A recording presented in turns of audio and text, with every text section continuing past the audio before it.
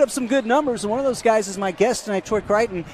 Troy, Sheldon High School product. Yes, sir. Yeah, did you enjoy your time down there at Sheldon, and did you have one of those, spectacular Sheldon teams in your time there? I enjoyed my time there, but actually my team was actually underrated. Everyone thought we sucked. But we proved them wrong, and we were able to get to the section championships, but then we lost to Modesto Christian.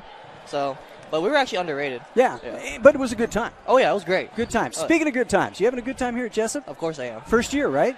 Second year. I redshirted my first year. Well, then you didn't really get to play. Yeah. But was it worth it? Yeah, of course it was worth it. Yeah. And what do you do as a redshirt freshman? Do you get to practice? Basically, you're a scout team and you get to practice, but the main focus on being a redshirt is just obtaining as much information as you can, so that when the next year comes, you're more prepared to play. And does that also include things like getting in the weight room, adjusting to the speed of the game at the college level versus the high school level? Oh, of course. Yeah, the college level is way different from high school level. It's more physical, more faster.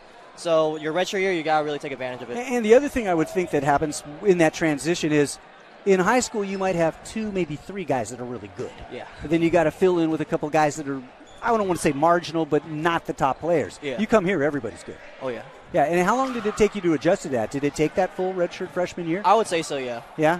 And when did it finally click? When did you finally go, okay, I get it, I can play here? I feel like this year I did. I feel like all the work that I put over my redshirt year and the summer after that, I feel like I was finally ready to finally compete at the college level. And what's your favorite part about playing college ball? It's just different from high school. It's a new environment.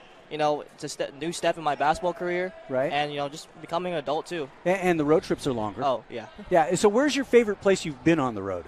Because you guys have been a few places this year. I guess so far, when we went to go play Masters and Vanguard in that area, LA, SoCal is always great. And it's got warm. The beaches, and it's warm. And it's warm. Yeah. The Pacific Northwest is kind of cold. Yeah. Yeah, but you got winds up there. So anywhere you go to get winds, I think, is a good thing. Although I did enjoy going to Oregon because I'm a nature kind of guy, and so seeing all the nature is cool. And I hear you're pretty good friends with Duke Gibson. Oh, of course. Yeah, we're roommates too. Yeah. Duke, I finally had to ask him why they call you Duke. And I guess it was his dad's name. Yeah, it is. His dad's nickname, which was kind of cool. Okay, question everybody gets when they come on a post game. What's your favorite food? My favorite food? Ooh, that's tough.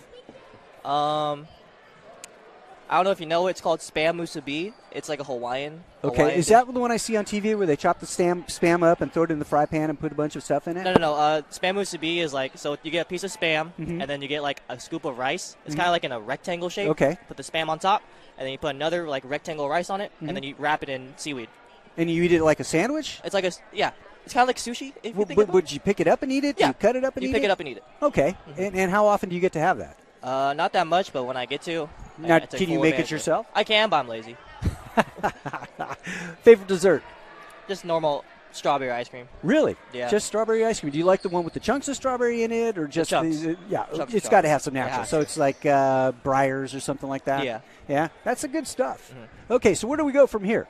I know we got the Masters coming in, and you guys have probably already scouted them. Yeah, but we got one day to prepare, so that's going to be a little tough, but we just got to bring it. And in that one day, what is Coach having you guys do?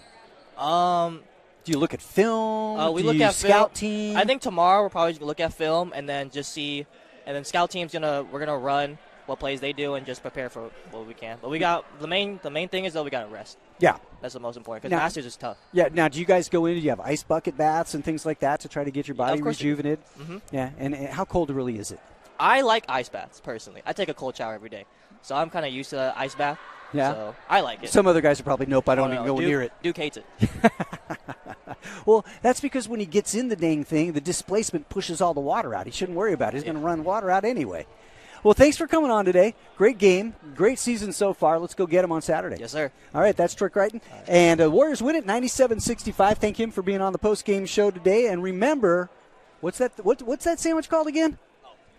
It's called Spam Musubi. You should try it. Just go to Hawaiian barbecue place. Search it on Google. Spam Musubi. Yeah.